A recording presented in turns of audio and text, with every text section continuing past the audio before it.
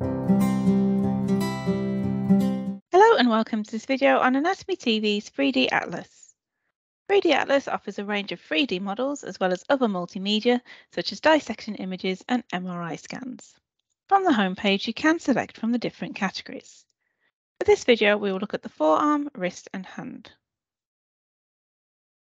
When you choose your category you will be presented with one of the broader models, so for us here we have a full model of the hand. From the left hand side you can select more specific models. For example, we could just change to a model of the wrist.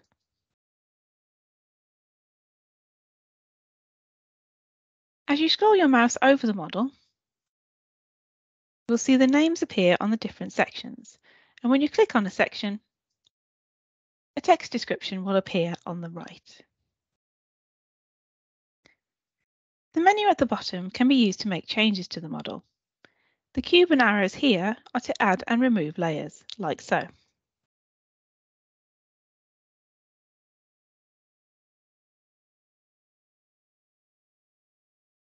The middle arrows are to turn your model clockwise and anti-clockwise.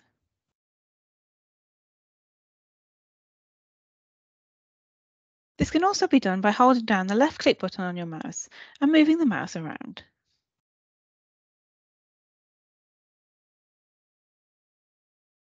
The final part is to zoom in and out,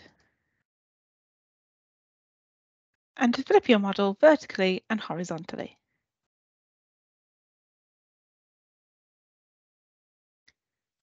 Let's take a look at the menu on the right. The second option is imaging, which will present you with an MRI scan next to a model. As before, you can move your mouse around the model or the scan to see the names of the different sections. You can also add and remove layers and zoom in and out. The model can also be moved around.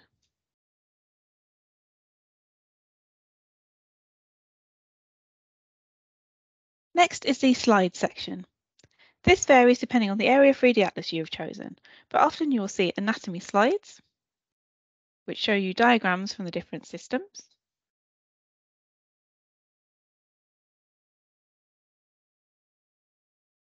clinical slides, which show examples of conditions related to your chosen area,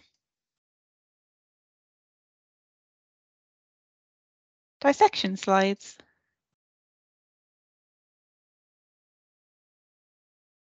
and MRI scans. The next option is for movies. These are short videos of around a few seconds long, showing how different areas move. They can be animated or real-life videos. The anatomical structures section and the A to Z are what you can use for browsing. Anatomical structures breaks down the Atlas section into folders by the different systems, while the A to Z is an alphabetical list. The star icon is to favourite areas. Clicking on Add Favourite will add whatever is on the screen into your favourites. You can add a folder if you want to favourite certain items together. To use favourites, you will need to have set up your personal AnatomyTV account. The next couple of options are to share, with one being a link, and the other a way you can embed 3D Atlas into an educational platform. If you are sharing a link, the person you are sending it to will need a UHB Open Athens account to view. You can also save images and videos to your device by clicking on the option here. Images and videos can be used for internal presentations.